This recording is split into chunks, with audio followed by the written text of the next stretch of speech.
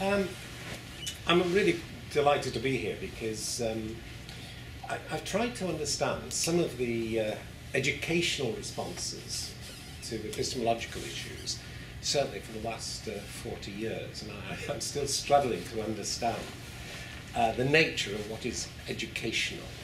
And I'll just take you back to a crucial distinction that I'd like to make in my paper.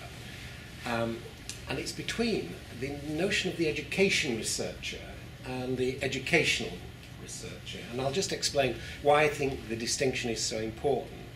And it comes out in my studies of the philosophy of education, certainly between 1968 to 70, where I was introduced to the philosophy of the British Analytic School of Philosophy at London University's Institute of Education. And I want to focus on what I was told about the nature of educational theory from the philosophers. Because the philosophers held that educational theory was constituted by the philosophy, psychology, sociology, and history of education. And explicitly, as a practicing teacher, I came out of the East End of London twice a week to study philosophy. And what they said to me was that my practical principles, the principles I use, and I hope you can sense as I'm speaking to you, I'm carrying a certain energy. I'm actually expressing that energy. I can't do anything without the expression of energy. And I also believe it's carrying my values, the ones that I hold contribute to the flourishing of humanity. And it's those kinds of values and energy that I use to constitute education. But the philosophers told me that my practical principles were at best, and this is a quote, pragmatic maxims that had a first crude and superficial justification in practice, that in any rationally developed theory would be replaced by principles with more theoretical justification, i.e. from the disciplines. Now, do I make sense there in terms of what the philosophers did to my knowledge? The philosophers told me that my knowledge was to be replaced. Yeah? So what I want to do is to make that very clear distinction between the education researcher, and I value enormously insights from the study of philosophy, psychology, sociology. So I don't want to be taken to saying that I want to reject the insights from the disciplines, but what I do reject completely is the idea that educational theory, educational research, can be constituted by the disciplines of education. Now, could I just make that as a stipulative expression of meaning? So that is what, if you like, my presentation is grounded in, that there is this fundamental distinction. And then what I want to do, and you'll see this in my paper, that you can access my paper on the web, and I'll just show you where you can actually access it. If you go into the what's called actionresearch.net, which is the web page. On my web page, if you just go up here, you'll find that you can access the paper from the web, and you can respond to me, and I'd really appreciate it if you would take some time just to respond to me, because it takes a little time, as you well know, to read the papers and respond. And you'll also be able to access the Educational Journal of Living Theories, where last year's presentation that I made, I was asked, along with the three other presenters, if I put this as the whole issue. And you can access that from that top of my web page. You can get into it, and you can access multimedia accounts of our practice as educational researchers. Now, the reason that I think this is very important about this distinction is if you go into the AERA websites and you access the themes, say, for the last 3 years, what I'm claiming is that the language of the presidents and the program chairs are literally all focused on the language of the education researcher. That you don't even get educational mentioned.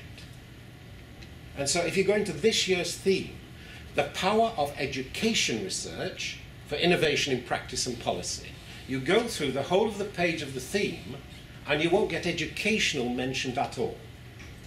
It is all education research.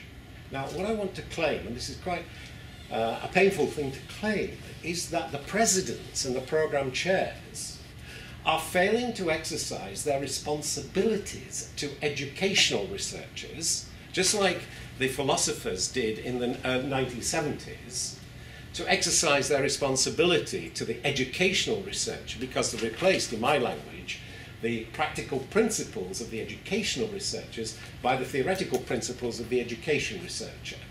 So if you go into all of the themes and all the language, I hope you will do this, because in the paper I've just extracted the 3 years of the themes and the language to demonstrate that there is like a hegemony at work in terms of the language of the education researcher as distinct from protecting the values and the responsibilities of the educational researcher. Now, could I just ask if I'm being clear about that, because it seems to me to be such a fundamental issue when you look at the way in which the presidents and the program chairs set out the themes of what is the American Educational Research Association. Now, this isn't just something which is focused on the American Educational Research Association. One of our former presidents of our British Educational Research Association, Jeff Whitty, I was president in 1988, and Jeff about 5-6 years ago. And Jeff, as a sociologist of education, was arguing that we should actually think about changing the name of the Educational Research Association, so it became the British Education Research Association, because he claimed that education research should define the whole field of which educational research was a part. So am I hopefully making sense here? So the philosophers early on actually removed the practical principles of the educational practice to actually dominate through the principles of the disciplines.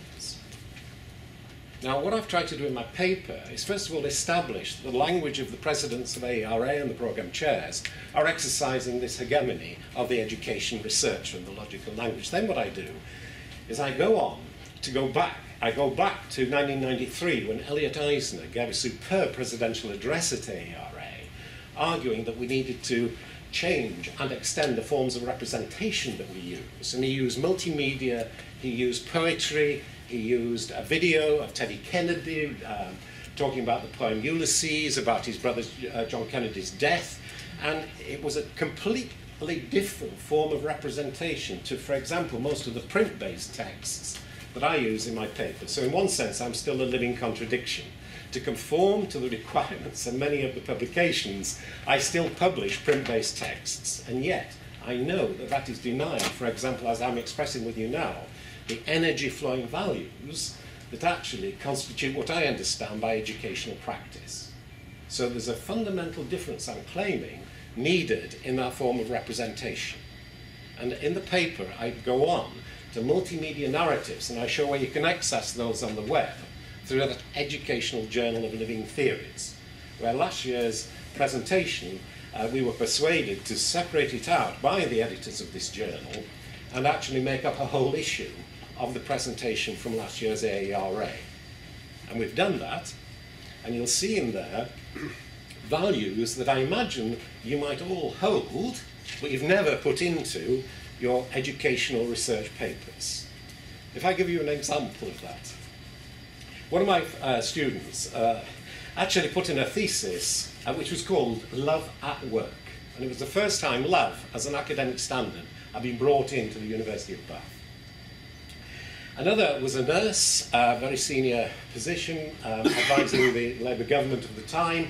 She brought in a passion for compassion and showed with videotapes of Alzheimer's patients and carers, all fulfilling the ethics, that the notion of a passion for compassion could be communicated in its embodied sense, just as I hope you've found that I do love what I do, and I love coming to AERA because it allows me the chance to put forward some of these ideas and then share them and hopefully get some responses.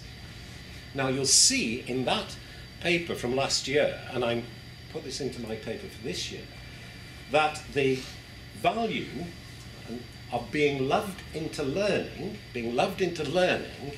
is a value, an embodied value, that two of the master's students, being supervised by a former superintendent of schools that was my PhD student, actually surprised her last year. They surprised my student, the superintendent, by saying, well, look, the fundamental quality we experienced from you was actually being loved into learning.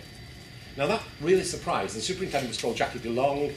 it surprised Jackie DeLong because she had never ever thought of herself in those ways, of expressing this sense of the love for what she was doing and her students. And these two women, in their masters, had acknowledged, and in the paper from last year, and we've put it into my paper this year, that they experienced this being loved into learning as crucial in their expression of their originality for their master's degree.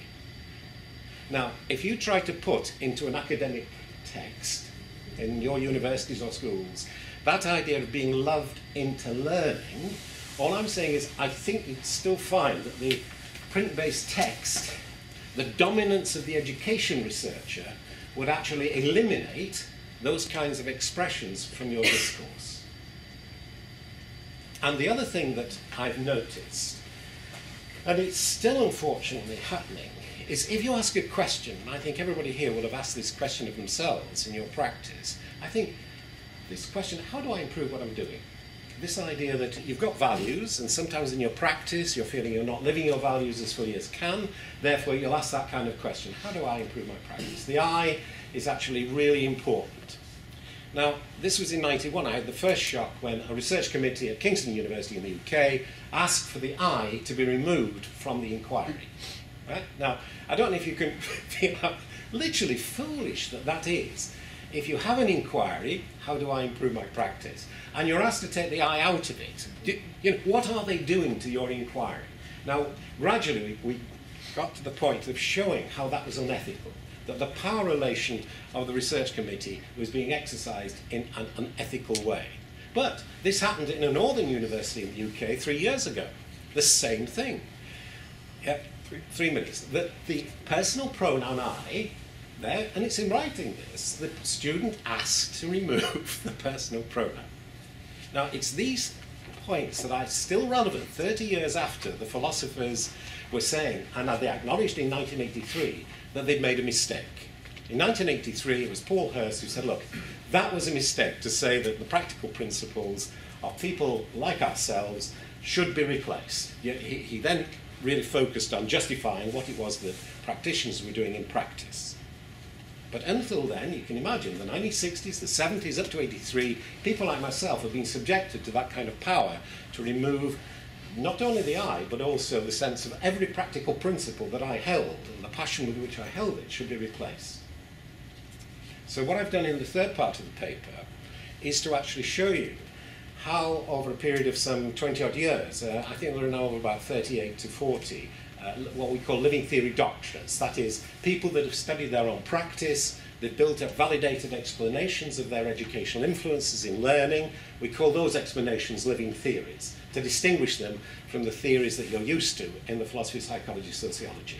Are you okay with this, where the explanations are derived from general abstract principles to apply to individual case? Whereas with the living theory, it's the individuals, it's you and I preparing and producing validated explanations of our influence, both in our own learning, the learning of others, and also the learning of the social formations in which we live and work. Now, I've tried to put those in the third part of my paper with the access on the internet, because the evidence of what I'm saying and to support that is actually on the internet. Is that okay, just for the moment? And then if you've got any questions after our four speakers, then we can actually think about those. Okay, thank you. Okay.